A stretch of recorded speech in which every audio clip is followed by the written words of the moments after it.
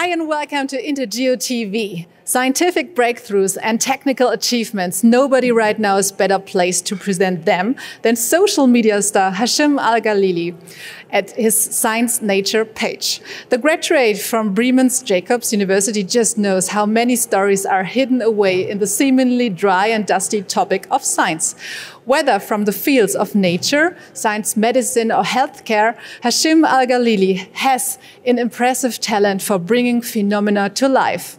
In his keynote speech at the INTERGEO Conference 2019, he's showing how science can be made easy to understand, and we are really happy that he has time for our interview now at INTERGEO TV. Welcome, Hashem. Thank you so much for having me.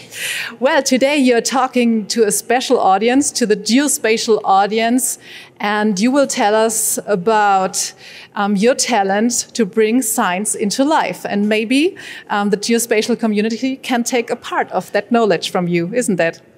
So that's actually the idea. So the idea is that through this keynote talk is that I'll tell them about what are the key tricks that you can use to deliver information in an engaging way on social media so that you can reach millions of people online on all types of social media platforms such as YouTube, Facebook, Instagram, and LinkedIn.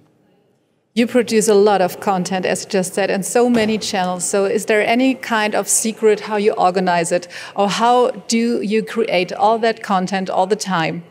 So the key is, first of all, relying on reliable sources of information.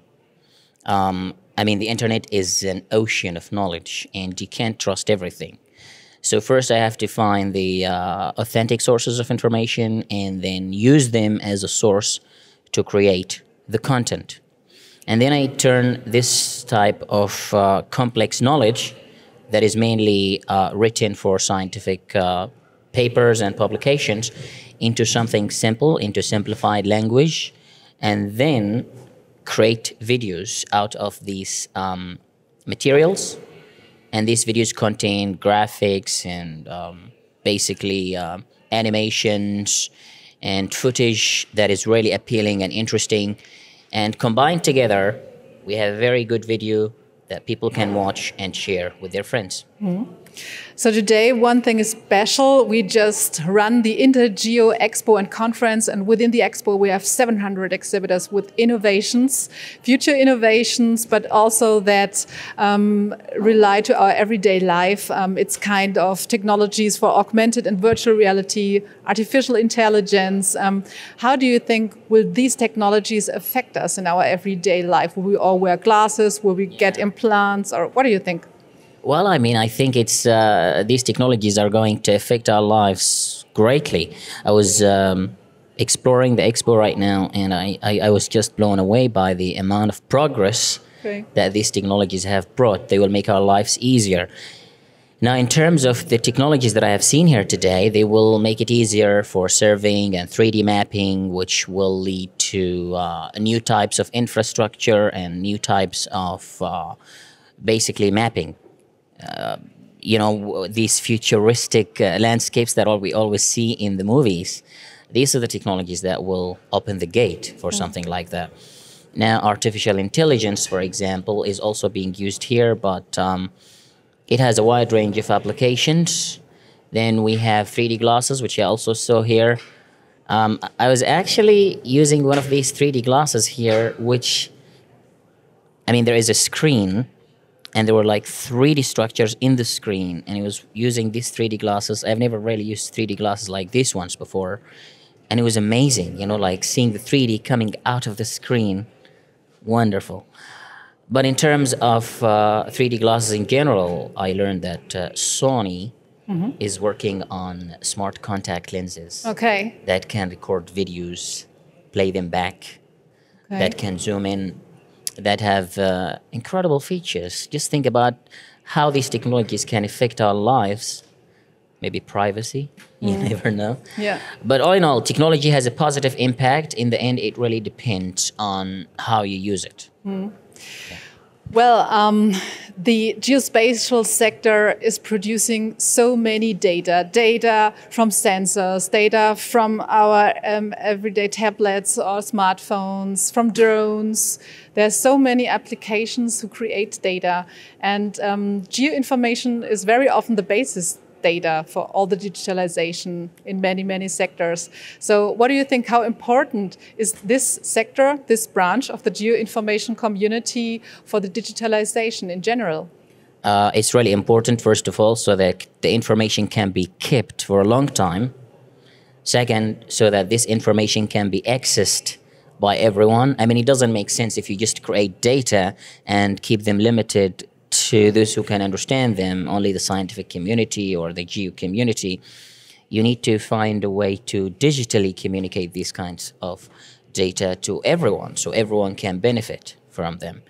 And digitalization is also important because now if you have a huge amount of complex data, you can finally make sense of them. If everybody started publishing their data, you would start to see the connections. And through these connections, you would come up with new ideas, which could be revolutionary and can change our future for the better. Mm-hmm. Another topic here is smart city. So many people move into cities like Berlin, the city you are also living in. And so many things affect us in our everyday life with new applications for citizens, with new ways of mobility or how to live in these huge cities. What are your visions or what are your insights of your Science Nature page, which will concern us within the next years in those mega cities? One technology, the Internet of Things. You know, that everything starts to communicate with the rest of the technologies. The cars start communicating with one another. Mm-hmm. And that's one of the ways smart cities will develop, is that you've got driverless cars that communicate with one another, making the city having a smart connection. Then you have technologies inside the house or a smart home, and these technologies are communicating with one another. Probably have seen it in some videos or video concepts from some companies that are working on these concepts, is that you've got, for example, the fridge is communicating with your microwave. And so all these concepts come together through the Internet of Things, and you have a smart city. And that's the future of cities, and we're slowly moving to that. But there is a lot of concern with privacy and the spread of information to areas where they shouldn't be. How do you describe yourself with your profession? So you're a kind of science content creator. Oh, yeah. What's the force which drives you? Well, I'm a science communicator. What I do is that I take complex information and turn them into abstract ideas, simplifying them, but not oversimplifying them, because oversimplifying things can lead to misunderstanding. I simplify them and I turn them into engaging materials and share them with the general public. So it's a science communicator. That's how I describe myself. Now, recently, I started making movies. So I guess that makes me a filmmaker now. Okay. So I'm getting into making films.